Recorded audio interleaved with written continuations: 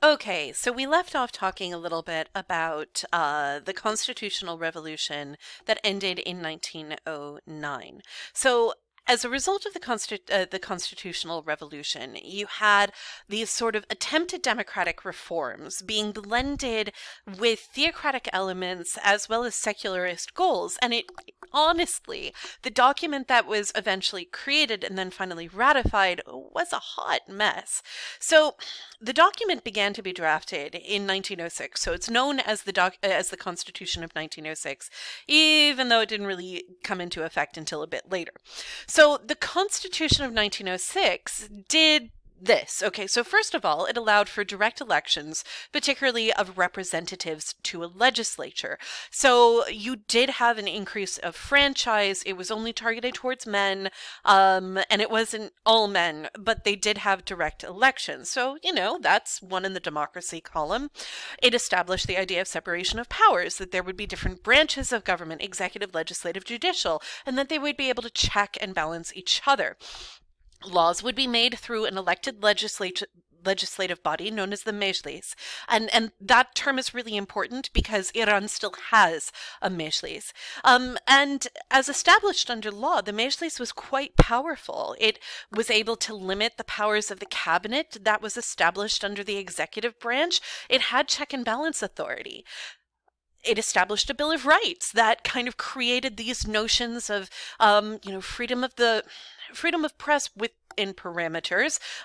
It essentially established the idea of freedom of religion, but kind of weak on that issue.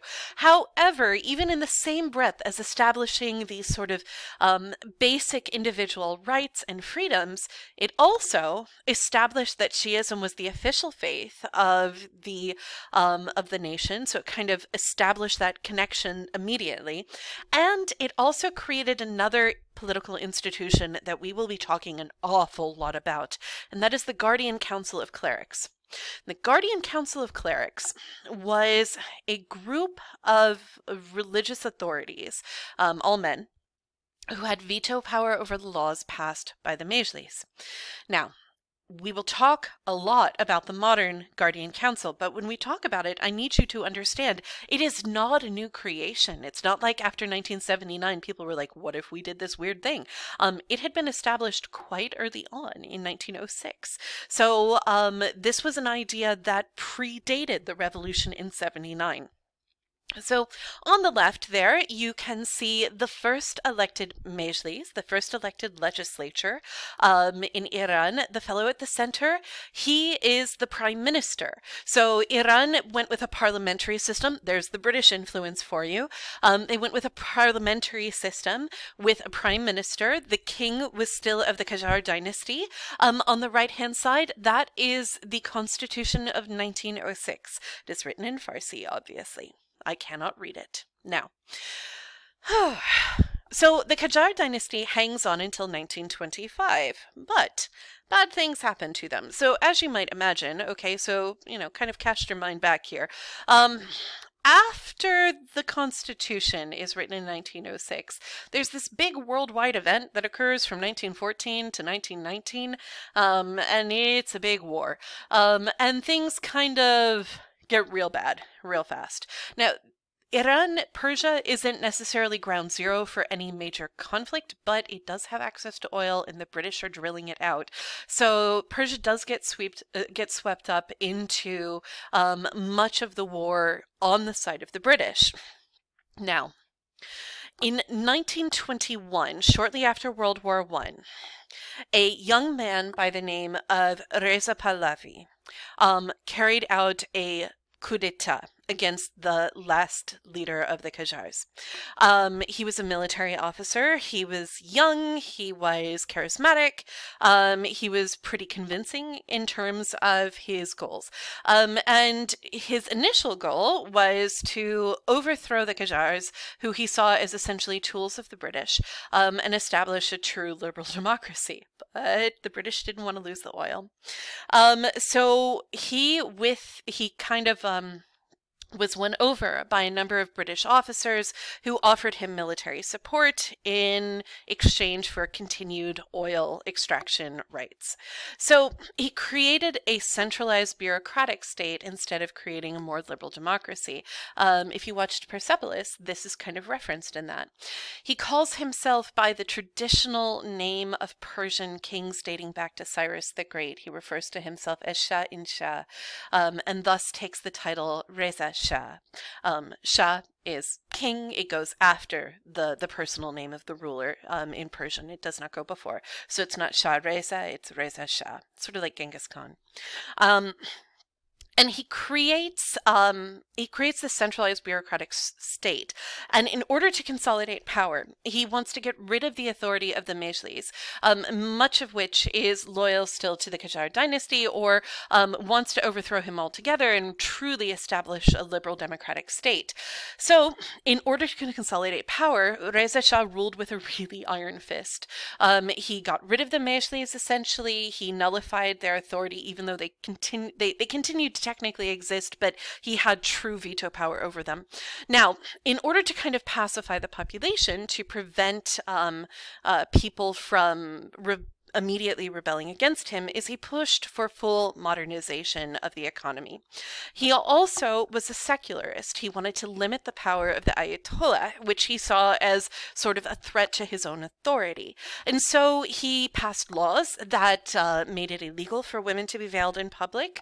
He basically got rid of the land rights privileges that a lot of madrasas and mosques held traditionally in this area.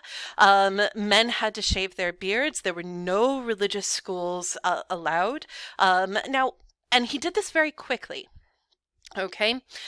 He did this very, very, very, very quickly. And that was a problem, because any sort of major societal change is going to, remember, like, we're talking about institutions, things that are important to people's daily lives, and institutions are sticky. So he tried to change these institutions very quickly. And while he did see economic growth and industrialization, he also brought about a lot of anger because he changed things very quickly. In 1941, there was another war on, as you might imagine, and the Iranians still had business dealings with the British through British Petroleum, through BP. And during a war, oil access becomes deeply important. So the British really wanted to make sure that they held on to the oil in Iran. However, Reza Shah was a vicious anti-Semite. He was very, very anti-Semitic. And as a result of that, he had a lot of pro-German feelings that he made very, very clear, particularly with regards to genocide.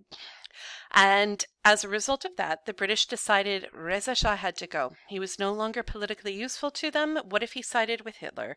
If he sided with Hitler, all that Iranian oil would go to the Germans and not to the British. And so the Allies back Reza Shah's son instead. And basically they kind of push Reza Shah out. They're like, hey, how about you go retire? Hand it over to the younger kid. And Reza Shah, even though he was not particularly thrilled to do so, was happy enough to take a very, very, very large payout and to step aside in favor of his son. So in 1941, his son, Mohammad Reza Shah, came to power. Mohammad Reza Shah is the Shah who was in power during the prior to the 1979 revolution. He was not exactly a tolerant fellow. When he came to power, one of the first things he did was he created the Savak. The Savak is a secret police force. The secret police force was directly controlled only by the Shah and nobody else, and he used that power of the police and state violence to create a deeply authoritarian regime. Now, he created a lot of problems because he was a humanitarian, like a human rights disaster. Political enemies were jailed, they were tortured. This was widely known by pretty much anybody in diplomatic circles. However, Iran is right across the Caspian Sea from after World War, like after 1922, right across the Caspian Sea from the USSR. And in the environment of the Cold War, following World War II, both the British and the Americans wanted to be able to count Iran on their good side. They wanted to be able to have Iran as an ally, kind of as a counter to the USSR. And so the US, even knowing that Mohammad Reza Shah was a disaster in terms of political rights and humanitarian abuses, leaned heavily on Mohammad Reza Shah and made him quite an important ally.